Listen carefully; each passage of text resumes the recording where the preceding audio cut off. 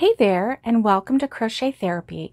I'm Barbara, your host for this episode of Crochet Tutorial. And for this tutorial, I am going to show you the easiest and loveliest stitch.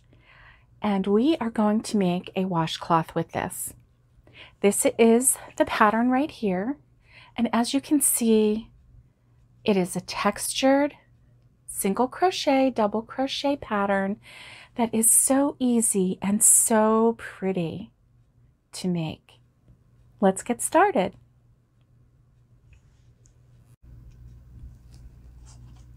Okay, the first thing you need to know is that I am using a size 4 weight yarn. I'm currently using a size 4 weight Caron Simply Soft yarn, and this color is gold.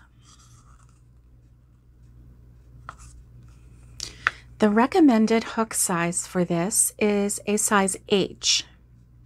And so that is what I'm using. I'm using my Clover Amore size H hook, 5.0 millimeters. The first thing you'll do is create a slip knot.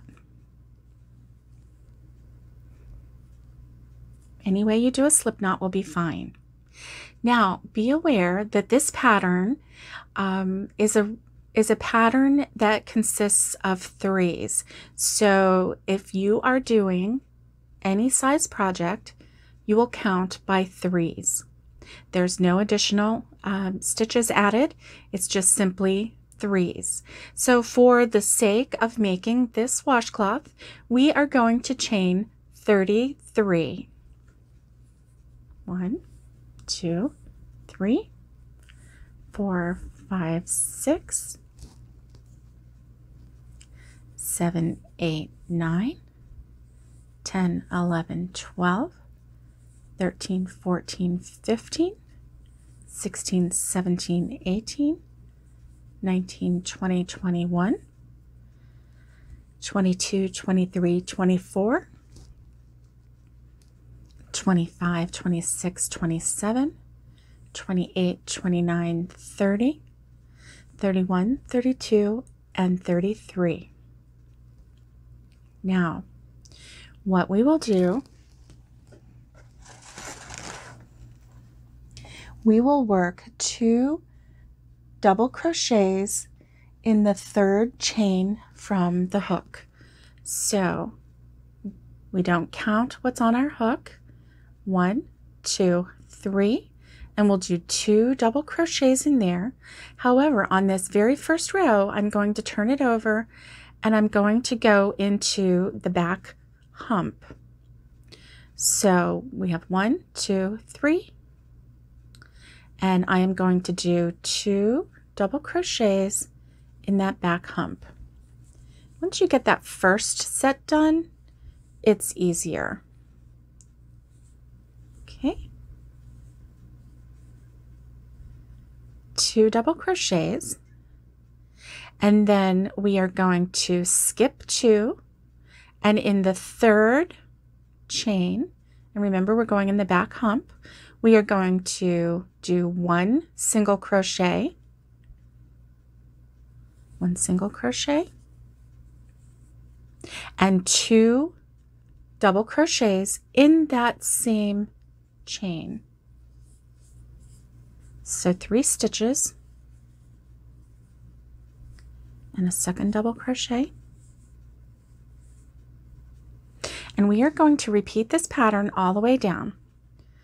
Skip 2, 1, 2, go into the third with a single crochet,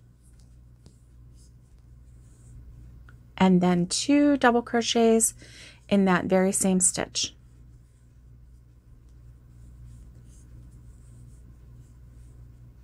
Okay, 1, 2, single crochet, 2 double crochets,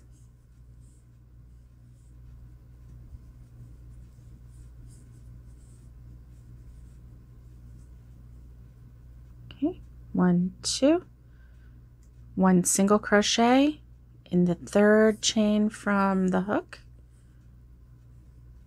and 2 double crochets in that same stitch.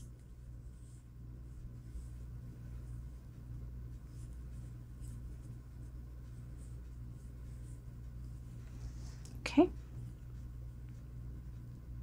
Skip, skip, single crochet,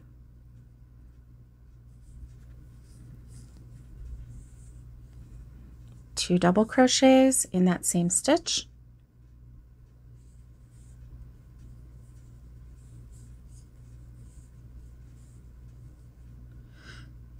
okay, skip, skip, single crochet,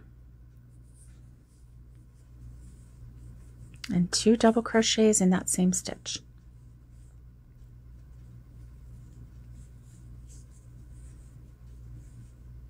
Now, every now and then, I take a look at my work just to make sure that I have done the 2 double crochets, because let me tell you, that is my biggest nemesis with this pattern. Is I'll do 1 single crochet and 1 double crochet, and then I'll move on, and I have just completely, you know, messed up my row. I have to frog my work and go back and add that second double crochet. Now I've come up with a little hint, a little tip for how to make sure, just at a glance, that I have made 2 double crochets in each section. So if I turn my work this way, I can very easily see quickly 2 large V's where the double crochet stitches were. As you can see, the single crochet stitch is very small. So what I do is I say, oh, there's 2, there's 2, there's 2, there's 2, there's 2, there's 2, and here's 2. So I can just quickly at a glance take a look and notice that yes, I have made 2 double crochets in each stitch along with the single crochet. Can you tell I've done this enough times because I had to come up with a plan? Okay, so we again skip 1, 2, go into the third with a single crochet, and we are doing this all the way down to the end of our first row.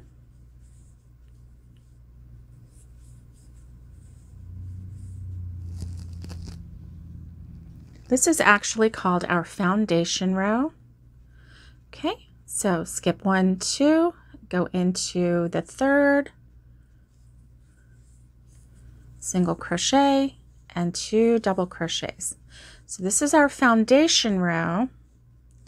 And after this, we will do what we'll call our first official row.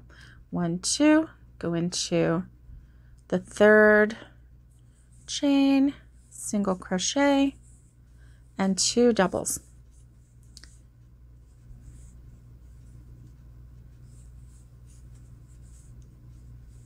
Okay. And then we should have 3 left. 1, 2, 3. And we do. So we are going to single crochet in that last chain, single crochet, and turn our work.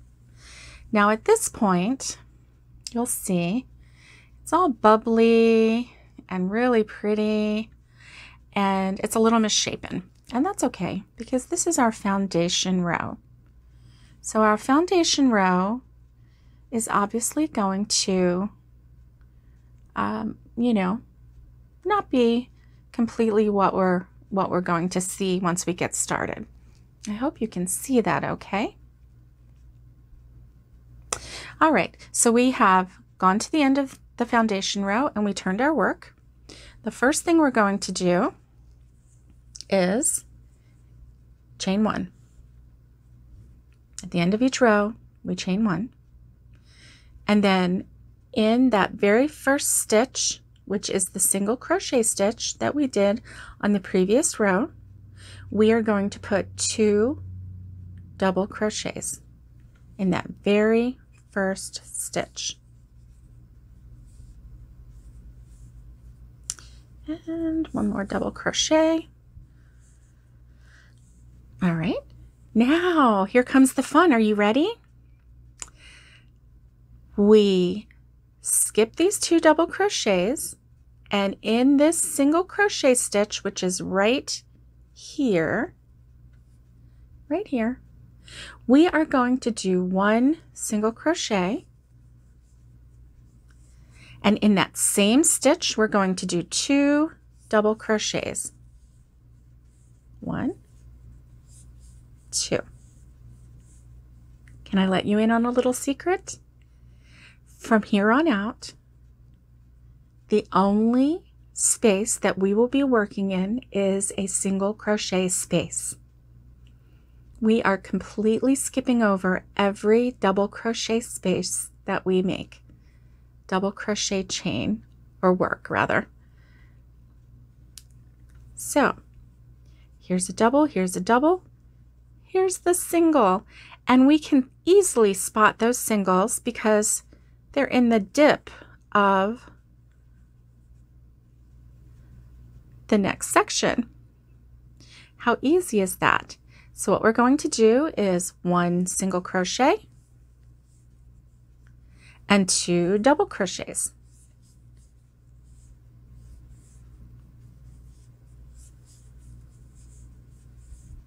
Okay, skip the double crochets, go into the single crochet, 1 single crochet, 2 double crochets.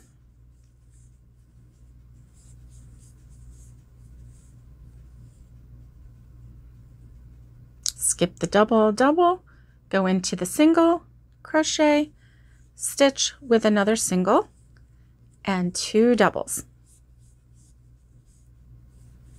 And this is what we do all the way across each and every row from here on out. Okay, I'm going to take you to the end. The next single crochet stitch, we're going to single crochet and 2 double crochets. And like I said, the hardest part for me is making sure that I do 2 double crochets in each single crochet stitch, because I do the single crochet and then I do a double and I feel like, oh yeah, I've done 2 stitches, but I've only done 2 stitches. I haven't done 2 double crochet stitches. So I did develop that little trick. 1, 2, 1, 2, 1, 2, 1, 2, 1, 2. I can easily spot the double crochet stitches because they're nice and fat, and then the single crochet stitches are in the middle, nice and skinny, and so I can quickly look 2, 2, 2, 2, 2. Oh yeah, you're good, Barbara. Keep going. Okay, single crochet in that single crochet stitch and 2 doubles. Get some more yarn. There we go. Okay. There was 1 double and 1 more double and single crochet, 2 more doubles, 1, 2, single crochet in that single crochet space and 2 double crochets in the same space. And look, I'm almost at the end. I'll show you what we do. Single crochet, double crochet,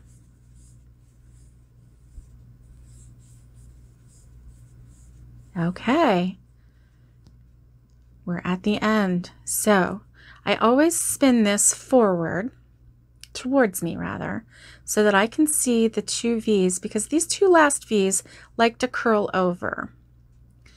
And so I look and I say, okay, that's a double crochet and that's a double crochet. So I know I'm not going into that. I'm going to go into this single crochet or this chain one space that represented the single crochet. So I'm going to go into the chain one space as best I can. There we go. And I'm going to do one single crochet and turn my work. And that row is done. That row's done. Now, just like in the beginning of the last row, we are going to chain one. And in that first stitch right here, the single crochet from the previous row, we are going to do 2 double crochets. That chain one represents a single crochet. And we are going to follow this all the way across. Single crochet in the single crochet stitch, double crochet 2 times in that same stitch, and just continue on with that pattern. Skip the double, skip, skip, single crochet, 2 double crochets in the same stitch, skip, skip, single crochet, 2 double crochets in that stitch, and we are going to continue with this until we have a perfect square. Or if you prefer an oblong, a rectangular washcloth, you can keep going until you are done. You can also turn this into a lovely scarf. You can just keep on going until you get to the end. This is such a beautiful stitch. I love it, and I know that you are going to love it as well. Thank you for joining me, and I hope you have a lovely day. And stay safe, be kind, and get hooking. Bye, everybody. Hey, everyone. It's me again.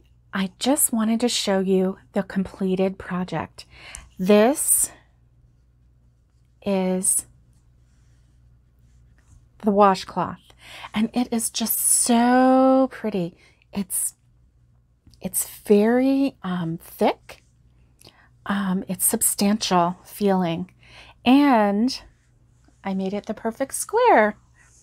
I love the way this project makes the sides so straight, and I love the way there's just a little bit of an edge to the top and the bottom. It's just so pretty. Now, I knew that I had made this perfectly square because I simply took it and folded it one corner to one corner, and the corners lined up. And that's how I knew that this was perfectly square. And I folded it about 2 rows ago, and I could see that it just wasn't quite there. So I just kept going until I got a nice perfect square. These are, I believe, 2. So 2, 4, 6, 8, 10, 12, 14, 16, 18, 20, because actually you go diagonal and you can count all of the rows, but I think the cheat sheet is to do it this way: 2, 4, 6, 8, 10, 12, 14, 16, 18, 20, 22, and maybe 23. So that's how I did that. Anyway, I do love this washcloth, and I can't wait. Like I said, it's substantial. There's no holes. Well, I mean, there's little tiny holes, but there's no big holes to gape. It will be just a gentle exfoliator in the shower because it just has these nice little bumps. And, you know, I didn't use that much yarn. Here is the rest of the Caron Simply Soft. And as you can see, that's about all that I used. I feel like I could probably get 3 more out of this easy. So that's a nice little project. And anyway, I hope that you give it a try and have a great day.